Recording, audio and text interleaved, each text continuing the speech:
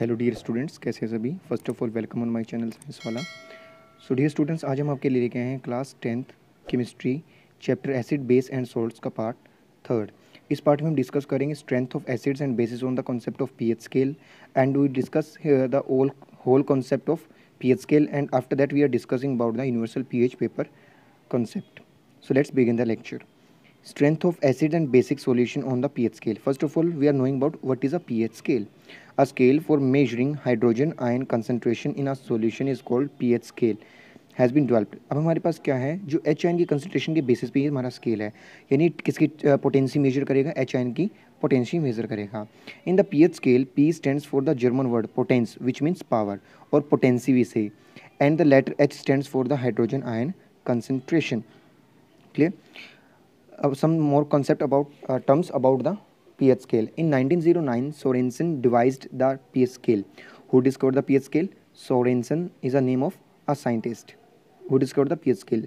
Sorensen linked the H ion concentration of the acid and basic solution to simple numbers 0 to 14. अब उसने Sorensen ने क्या किया, जितने भी एसिडिक और बेसिक की जो कंसंट्रेशन को 0 और 14 के बीच में रखा और 7 को न्यूट्रल की स्टेज में रखा। सो हम इसी चीज़ को पढ़ने वाले हैं। और एक्चुअली में देखिए पीएच का कॉन्सेप्ट हमें बताता क्या है, the pH of the solution is universally proportional to the H ion concentration, यानी एच आयन की कंसंट्रेशन बढ़ेगी तो आपकी पीएच की कंसंट्रेशन क्या होगी, डिक्रीज होगी, and vice versa. C, if the H ion concentration is increases then the value of the pH is decreases. अगर एच आयन की कंसंट्रेशन बढ़ेगी तो पीएच की जो वैल्यू वो घट जाएगी। If the H ion concentration is decreases then the value of pH is increases, तो पीएच की वैल्यू क्या होगी, इंक्रीज होगी। सी in that scale increasing H ion concentration, हमारे पास देखोगे लेफ्ट से राइट एच आयन कंसंट्रेशन क्या हो रही है, एच आयन कंसंट्रेशन क्या हो रही है, इंक्रीज हो रही है। और इसी तरह से इसका हम अपोजिट कह सकते हैं, O H ion concentration decrease होगी। अगर एच आयन कंसंट्रेशन इंक्रीज होगी तो O H ion concentration decrease होगी। सी 0 to 7, 6 they are the acidic in nature and 8 to 14 are basic in nature, but 7 is a neutral. 0 to approximate 3 are strong acids, and after 3.5 to 6 they are the weak acids, and weak base from 7 to 11, 10.5 is a weak alkali or weak base, strong base or strong alkali after that. So if the pH is equal to 7, then the solution is neutral, that is the protonium ion concentration. What is the protonium ion? We know that when the H ion sometimes present in a water to form the H3O positive, both concentration are equal. If the pH is greater than 7, then H ion concentration is less than the OH ion concentration. 7 से above कब होगी, जब solution हमारा basic होगा, यानी OH ion concentration maximum होगी, और इसमें OH ion concentration मिनिमम होगी, H ion concentration मैक्सिमम होगी, जो हमारा सोल्यूशन क्या होगा, एसिडिक होगा। Next is logarithmic scale. This is not in our syllabus, but this concept is important to tell about how the acid is strong to the other on the pH concept. pH के comparison में जो दूसरा है वो कितने ज़्यादा strong है। Logarithmic concept of pH scale. pH scale is a logarithmic scale that is an increase or decrease the integer value changes the concentration by 10-fold. 10-fold का मतलब उसका 10 times multiple हो जाएगा। अब इस चीज़ को समझते हैं अच्छी तरह से। See, if the pH is 10 times more acidic than pH 4, जो pH 3 है स्केल के ऊपर आप देखोगे, जो pH 3 है वो जो है 10 टाइम्स मोर एसिडिक है एज कम्पेयर टू 4, क्योंकि यहाँ जाएंगे एसिडिक स्ट्रेंथ बढ़ेगी साइड में, तो जो 3 वाली वो 10 टाइम्स है। और बात करूँ 4 के कंपैरिजन में 2 क्या हो जाएगा 100 टाइम्स, और 4 के कंपैरिजन में अगर 1 की बात करूँ तो हो जाएगा 1000 टाइम्स, और 4 के कंपैरिजन में 0 की बात करूँ तो हो जाएगा 10,000 टाइम्स, यानी 10 फोल्ड होगा, 10 का मल्टीपल होता जाएगा। क्लियर, 10 into 10 होता जाएगा। But the pH 3 is the 100 times more acidic then pH 5 and pH 3 is 100,000 time more acidic then pH 5। ठीक है, pH 6 सॉरी, यहाँ पे pH 6 है नीचे वाले में लास्ट में। pH of the concentrated HCl is 0 and the pH of vinegar is 4, then we conclude that hydrochloric acid is 10,000 times stronger more acidic then the vinegar. ठीक है, next is pH values of the some common substance, ये हमारे syllabus में है, important भी है।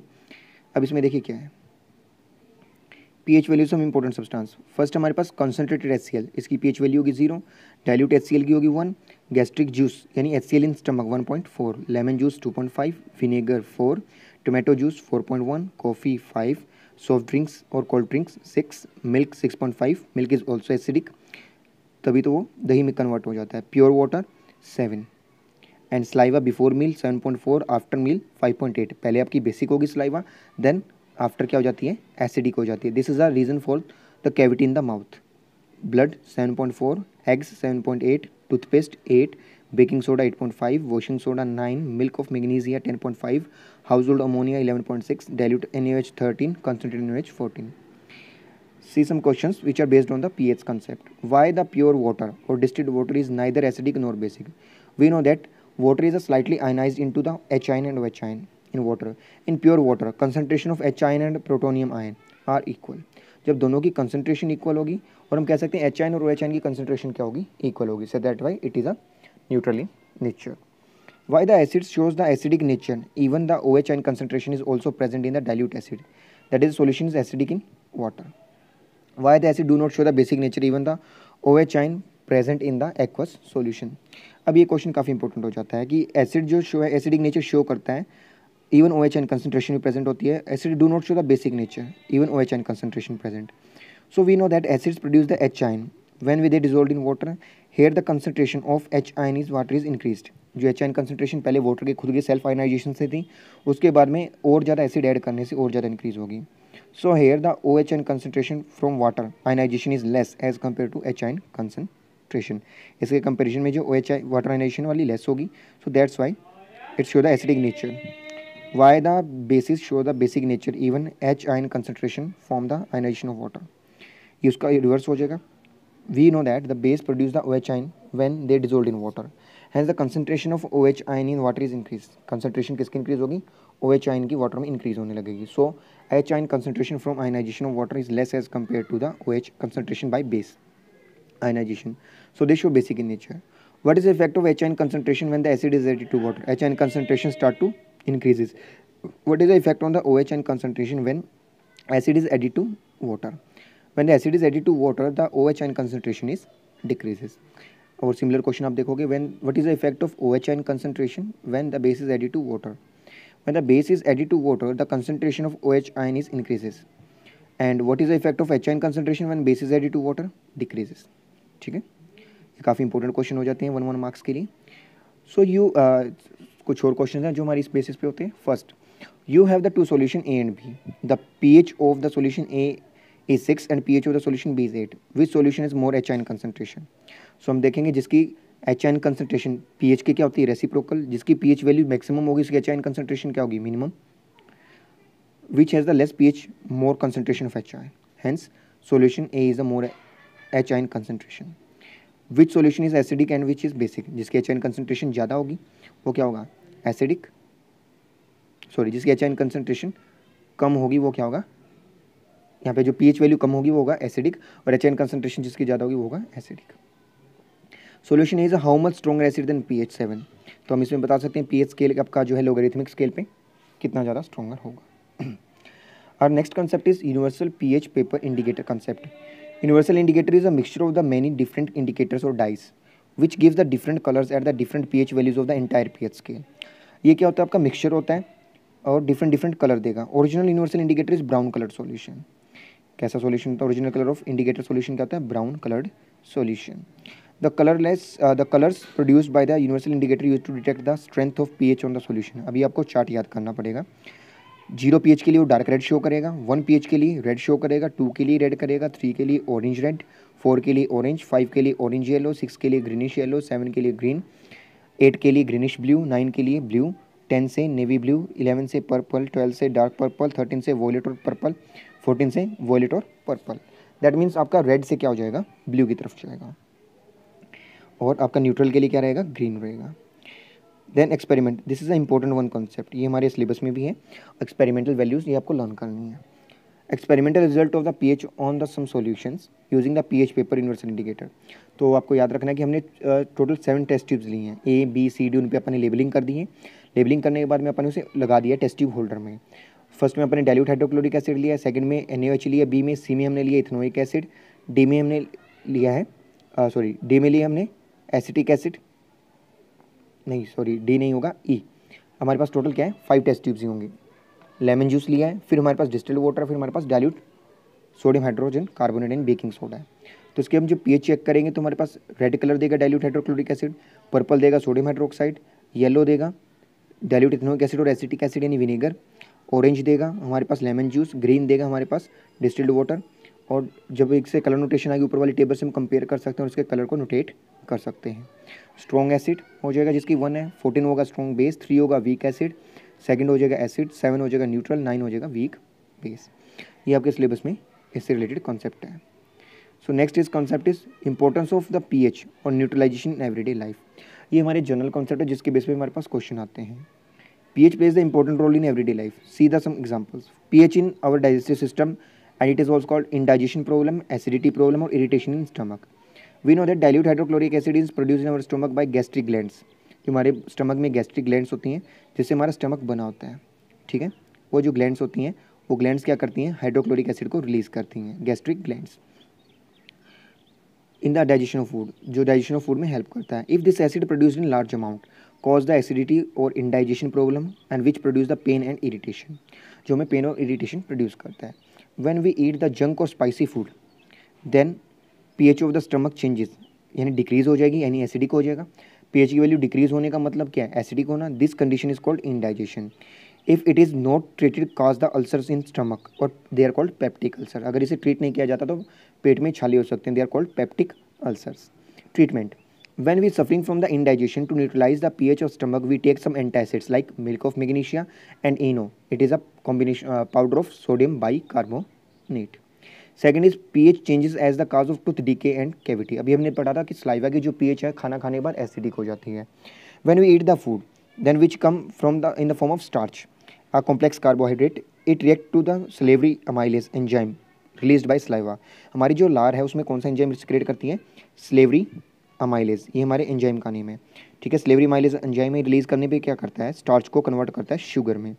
After some time the some bacteria present in our mouth convert और break down this sugar into acid and this acid react with the tooth enamel, tooth की जो harder layer है उसके साथ रिएक्ट करता है to cause the tooth decay and cause the cavity in the tooth, hence the pH of mouth become acidic.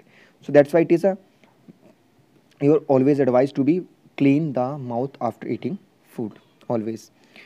Treatment, to neutralize the pH of the mouth we brushing the teeth after eating food because toothpaste contain the base which neutralize the pH of mouth. अब आपको जानना हो तो कौन कौन से base हैं, तो उसमें मोस्टली कैल्शियम फॉस्फेट, फ्लोराइड्स, ठीक है। ये आपके कुछ वो वाटर हो गया, एल्यूमिनियम हाइड्रोक्साइड हो गया, कुछ बेस इसमें प्रेजेंट होते हैं टूथपेस्ट में। और फ्लोराइड क्या करता है, केयरिंग ऑफ टूथ में हेल्प करता है। जिस टूथपेस्ट में फ्लोराइड नहीं है वहाँ पे दांतों में वीकनेस आने लगती है।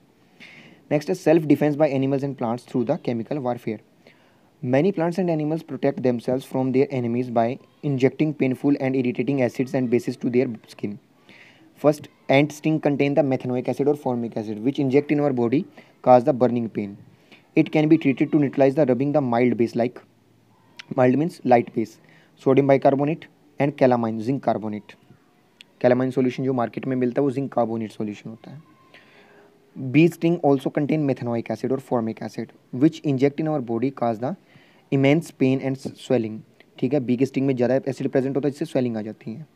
It can also treated by baking soda and zinc carbonate. Wasp sting, wasp होता है आपका ततैया, यानी जो भी आप उसे बोलते हो, येलो बी या जो भी कहते हो। Wasp sting contain a alkaline liquid which when it is inject in our body or skin cause the swelling, pain and irritation. It can be treated by rubbing the mild acids like vinegar. Next हमारे पास natal plant, sting contain the formic acid, when this sting is injected in our skin cause the pen and irritation. It can be treated by the using the mild base like baking soda and zinc carbonate. It can also be treated by the leaf of dog plant which is contain mild base. Next is plants and animals are the sensitive to the pH changes. Plants and animals are the sensitive to pH changes in their environment. First, soil pH and plant growth. Most of the plants are best growth in the pH of the soil closer to 7. Due to the adding the more fertilizer and chemicals into the soil, the pH of the soil becomes more acidic, less than 4, or becomes more basic, more than 8.3. To treatment of the soil, if the soil becomes more basic, then we add to organic manure to neutralize them. If the soil is become more acidic, then it we can neutralize by using the calcium hydroxide or calcium oxide and calcium carbonate, any chalk. Next, pH changes and survival of the animals. pH plays an important role in the survival of animals and human beings. Human body works well in the pH range 7 to 7.8. इससे ज़्यादा हो गई तो हमारी skin में क्या होगा, नुकसान होने लगेगा और हमें प्रॉब्लम हो जाएगी. Aquatic animals can also survive in this narrow pH range between 7 to 7.8. If the pH of water is decreases due to the acid rain, 5.6 cause the death of aquatic animals. जो aquatic animal वो मारे जाएंगे अगर pH इसकी घट जाती है. To neutralize the pH of the water, use the calcium carbonate into the it. So today's concept is over. I hope you understand all the concepts of pH scale, universal indicator, and neutralization in everyday life. Thank you and have a nice day. Please like, share, and subscribe our channel.